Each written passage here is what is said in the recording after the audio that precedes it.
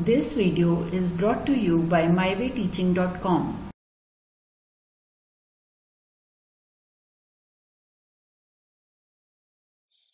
In this particular part, we are going to study about position and displacement vectors. Okay.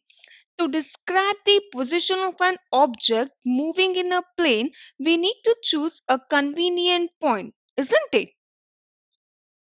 Whenever we say an object is moving, then in order to measure or in order to describe the position of that object, we need to choose some reference point, we can say.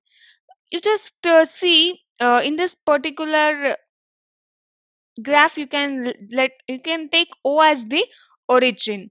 Okay, let P and P dash be the positions of object at the time T and T dash. Okay, P and P dash be the positions of objects at the time T and T dash. Okay, you are getting the point, isn't it?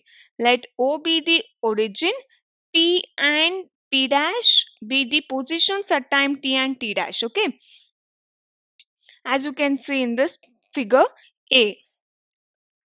Then we join O and P by a straight line. Here you can see we are joining O as well as P by a straight line, isn't it? Yes, this OP is the position vector of the object at the time T. What is this OP is called? Yes, this OP is nothing but the position vector.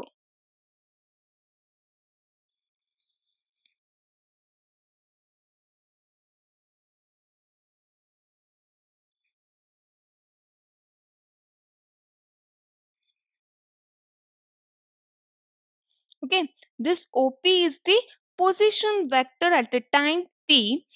An arrow is marked at the head of this line. You can see that in this particular figure. Okay, it is represented by the symbol R, that is which means OP is nothing but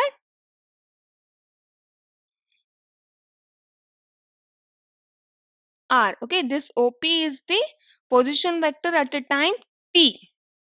Okay,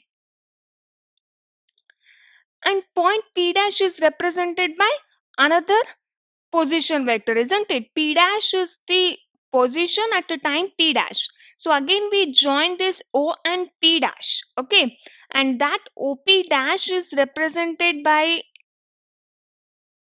R dash, and this OP dash is the position vector at the time T dash. Okay, the length of the vector R represents the magnitude of the vector, and its direction is the direction in which P lies as seen from O. Okay, here this R, what this R represents? Yes, that this R represents the magnitude, and the arrow represents the direction in which the point P lies when we see from O. Okay, if the object moves from P to P dash, you just think the object is moving from P to P dash. The vector PP dash is called displacement vector corresponding to the motion from point P to point P dash. Okay, if the object moves from P to P dash, then it is called as what? Yes, it is called as displacement vector corresponding to the motion from point P, that is at the time T, to point P dash, that is at the time T dash. Okay.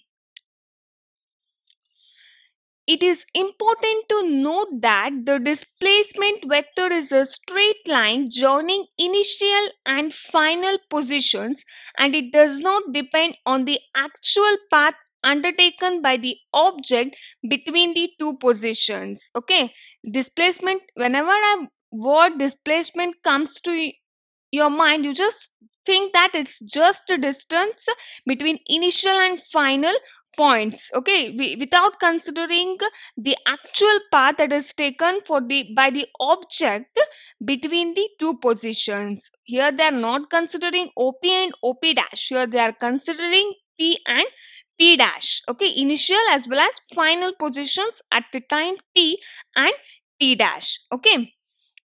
For example, we can take this figure B, okay, we can consider this figure B given initial and final positions as P and Q. Okay, P is the initial position of object and Q is the final position. For different paths of journey, say P, A, B, C, Q. For different paths of journey, the first one is say P, A, B,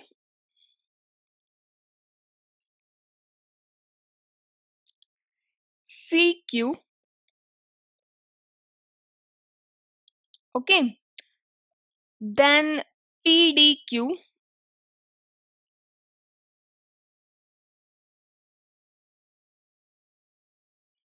And we are also considering PBEFQ.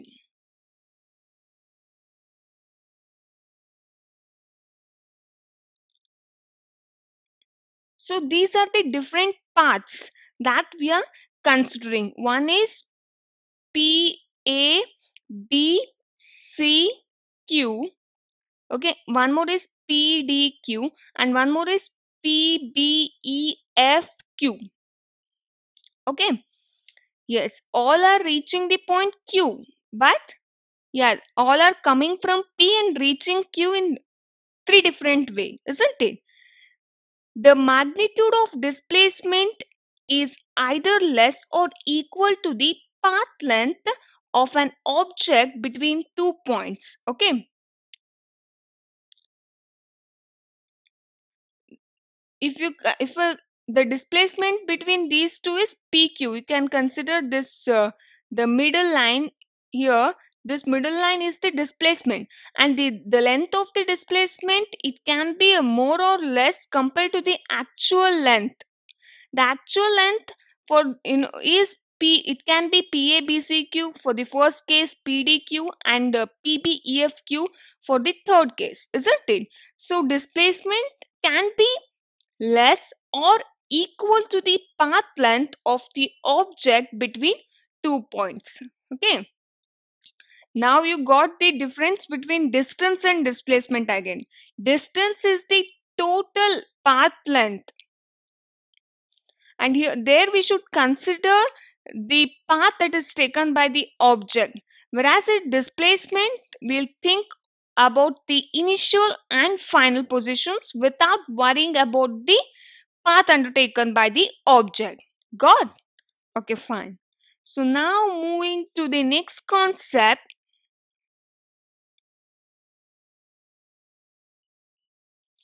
So now we are moving to the next concept, that is equality of vectors. So when we say two vectors are equal, yes, two vectors A and B are said to be equal if and only if they have the same magnitude and same direction. So vector A can be equal to vector B only if their magnitude and direction are same. If any one is not same, then we can't say they are equal vectors. Okay, so let us take a simple example for this. So here we can see these are the two equal vectors. The and this figure, it shows the two equal vectors A and B.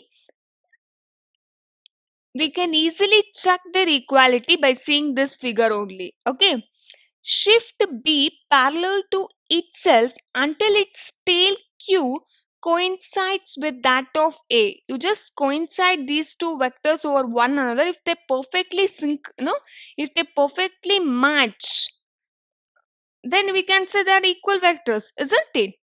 Yeah. Then since their tips S and P also coincide, the two vectors are said to be equal. In general, equality is indicated as A is equal to B. If two vectors A and B are equal, then we'll write like A is equal to B, which means vector A is equal to vector B, isn't it? And if I want to say vector A and B are equal, then the magnitude as well as direction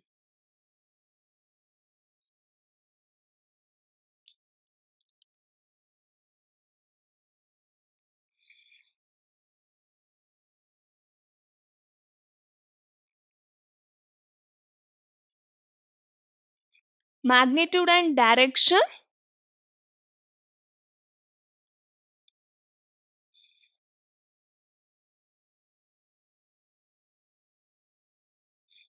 must be same, isn't it?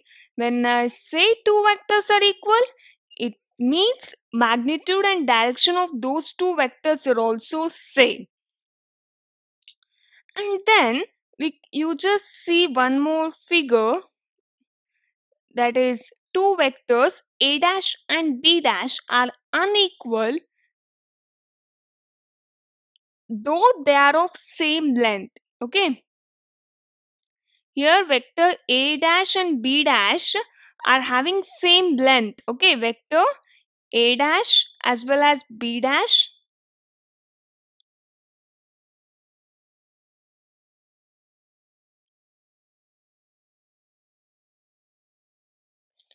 same length. Okay, vector A dash and B dash have the same magnitude, but they are not equal because they have different directions.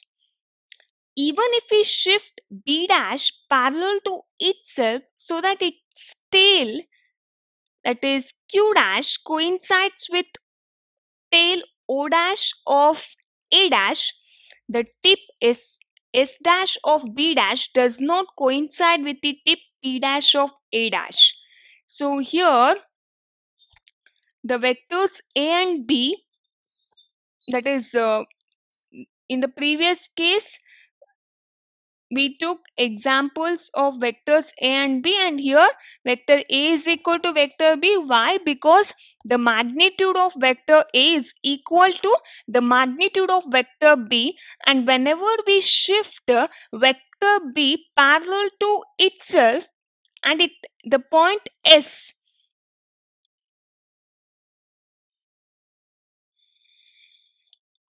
the point, okay, whenever we shift this like, okay, parallel to itself,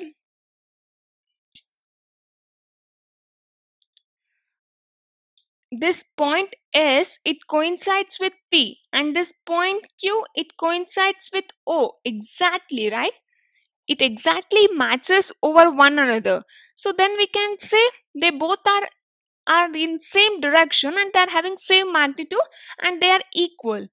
Whereas in this case, you just move or you just shift this vector B dash parallel to itself towards this vector A dash.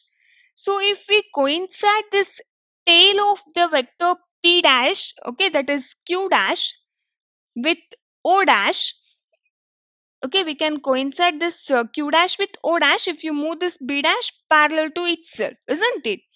So even though if you coincide O dash and Q dash, the tip of the vectors, that is S dash as well as P dash, they does not coincide because they are moving in two different directions, isn't it? S dash is moving in different direction and P dash is moving in some other direction. So even though this tail coincides, these tips will not coincide. So by this we can say that even though vector A dash and vector B dash are having same length, which means they are having same magnitude,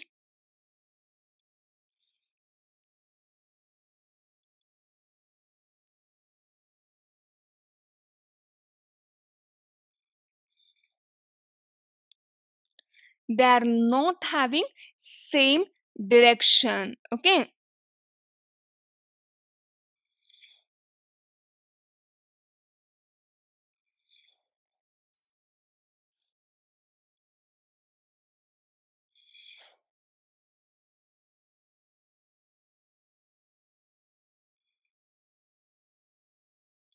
So by this what we can say? Yes, we can say vector A dash is not equal to vector B dash because they both move in different directions.